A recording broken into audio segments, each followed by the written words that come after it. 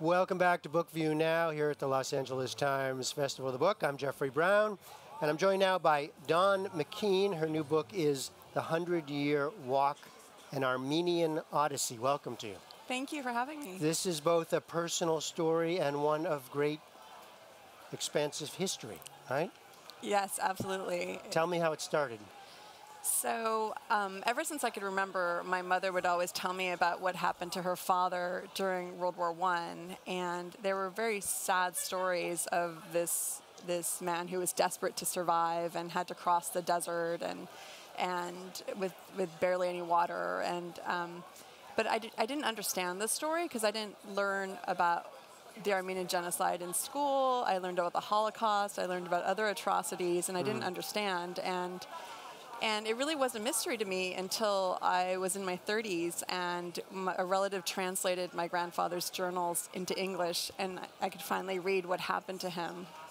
Go back before that. So you were growing up did you identify as Armenian? Was that part of your youth? Right, I'm half Armenian, Yeah. and so my father was not Armenian, so Yeah.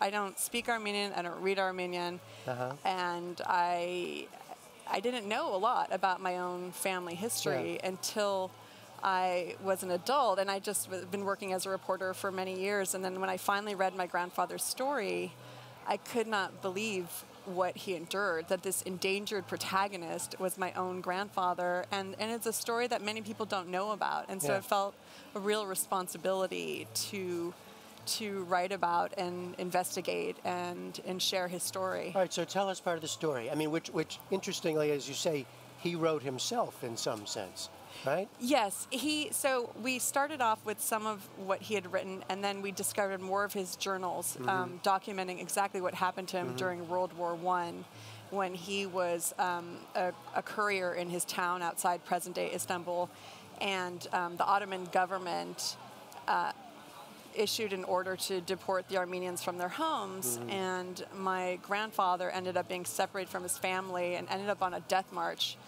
in what's now present-day Eastern Syria, where the Islamic State is under control, has the area under control. So my grandfather's story, he details everything, dates, names of people in his caravan, how he felt. And so as a reporter, it was a dream to work with, although it was very difficult to find material, but it was all these clues, and so I just had to follow the clues. Who was he writing it for, do you know? I mean, was this like a personal diary?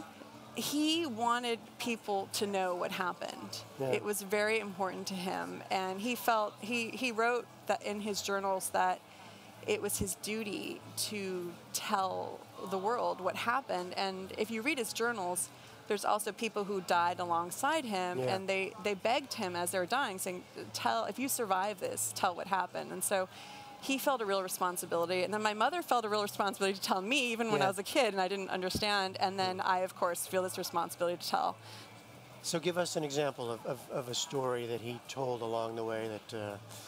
So my grandfather, he was in this caravan, and he realized that they were slaughtering everyone in his caravan. He knew he was going to die, and so he and many people had given up, but he summoned this incredible courage and managed to escape, and then he crossed the desert for 6 days with 2 cups of water and had to drink his own urine to survive, and made it to the Euphrates. And eventually there was an Arab sheikh, a Muslim Arab sheikh, who took in my Christian Armenian grandfather despite the rhetoric the Armenians were dangerous, and my grandfather became like a son to him. And and it's a powerful message for me to ignore propaganda about a certain ethnicity, and to really look beyond the boundaries of religious difference and ethnic difference, and to accept other people.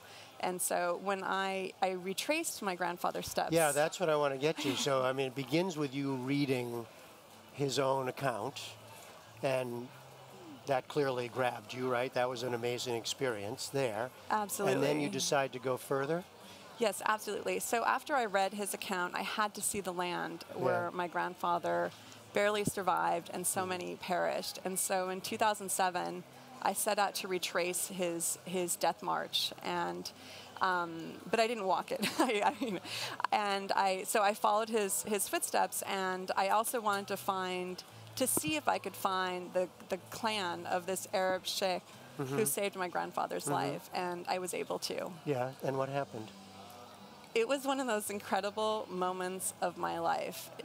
When I arrived in the village, 300 people were there to greet me, and they all came at me, just with like just love and hugs and kisses. And then the women whisked me away in this kind of this Cinderella moment where off went my dusty travel clothes, and they put me in this beautiful dress, and they had a feast for me. And I was able to thank them for saving my grandfather's life. And it was one of the most important moments in my life to be able to say that on behalf of my family.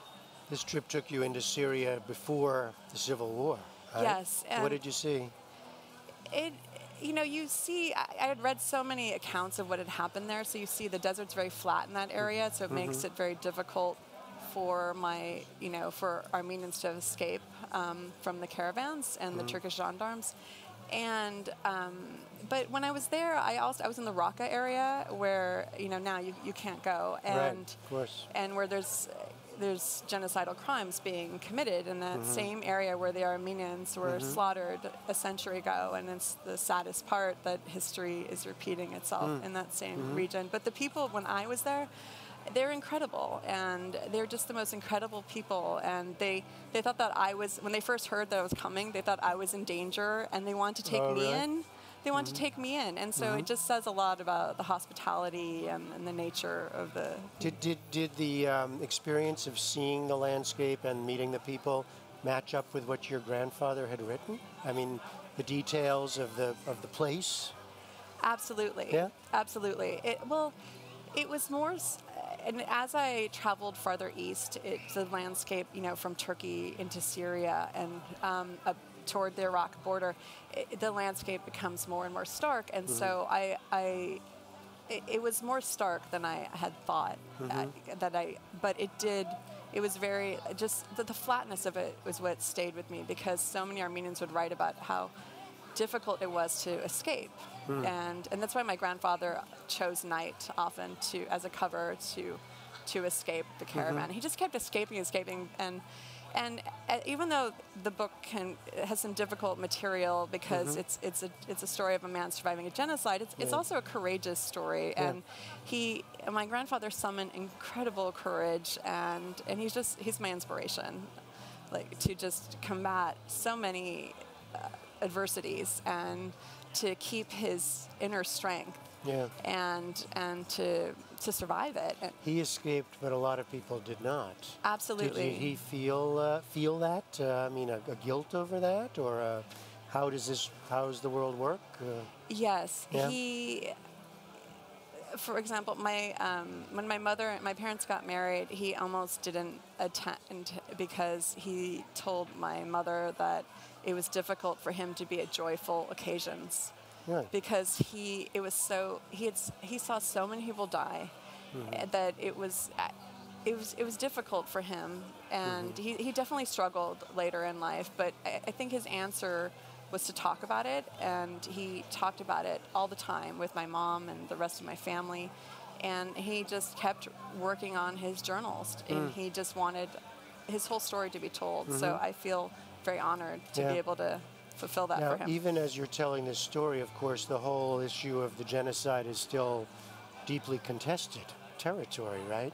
By the Turks, by the Turkish government. To what degree did you run into that? Yes, I run into that somewhat, but for me, being there, I spoke with a lot of people, and I thought I would be more angry when they would disagree with what happened. But for me, in the end, it came down to education for me, and this is a narrative that the Turkish government has been saying, that it was not genocide. They've been teaching school children that for years. So I can't be angry. I mean, there is a responsibility for people to educate themselves, and I think it's easier now in this digital age to educate. yourself by going online, reading consular documents, but to me it's about education, and that would be my dream, is for there to be more education about what happened.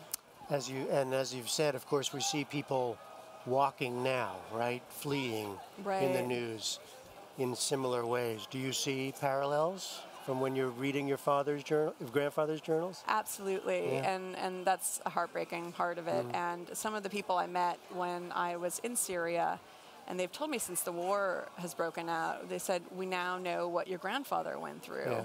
Because, we would have never imagined that area would, here they were sharing in stories that they heard through their families about what had happened to the Armenians along the Euphrates, and now so many of them are facing that, and you see it. I mean, it's a genocide that's going on over there, not only with minorities, but also with other Muslims who are being declared not faithful enough, and it's just heartbreaking to see history repeat itself. All right, the 100-Year Walk, an Armenian Odyssey. Don MacKeen, thank you so much. Thank you so much for having me.